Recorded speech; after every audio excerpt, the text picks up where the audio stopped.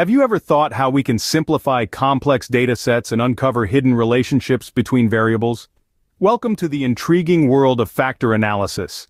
This statistical technique, born from the pioneering work of Carl Pearson and Charles Spearman over a century ago, helps us identify underlying constructs or latent factors in our data. These hidden gems provide valuable insights, revealing connections we might otherwise miss. Now, let's delve into the two main types of factor analysis: Exploratory Factor Analysis, EFA, and Confirmatory Factor Analysis, CFA. First up, we have Exploratory Factor Analysis, better known as EFA. The purpose of EFA is to explore and uncover the underlying structure of observed variables. This is particularly useful when researchers do not have a clear idea of the number of factors or which variables should load on each factor. The key steps in EFA involve calculating the correlation or covariance matrix of observed variables, using factor extraction methods, rotating the factors for better interpretation, and examining factor loadings to understand their meaning.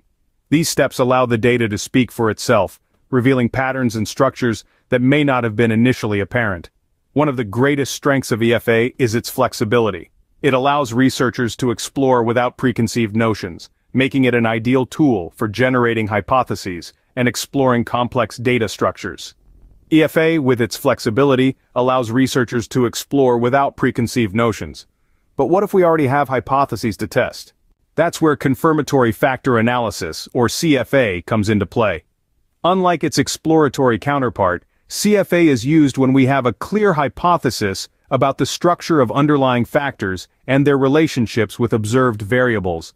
This is the strength of CFA, the ability to rigorously test our preconceived notions. Now, let's walk through the key steps of CFA. First, we specify a measurement model, explicitly stating our expectations about the latent factors and their connections to observed variables. Next, we estimate model parameters, essentially measuring the strength and direction of these relationships. Finally, we evaluate the model fit using goodness of fit statistics. This is crucial to assess how well our model represents the actual data. If the model fits well, we can confidently confirm our theoretical constructs. If not, it's back to the drawing board. As you can see, CFA is more rigid and hypothesis-driven, testing our pre-specified notions. So, we have explored the two main types of factor analysis today.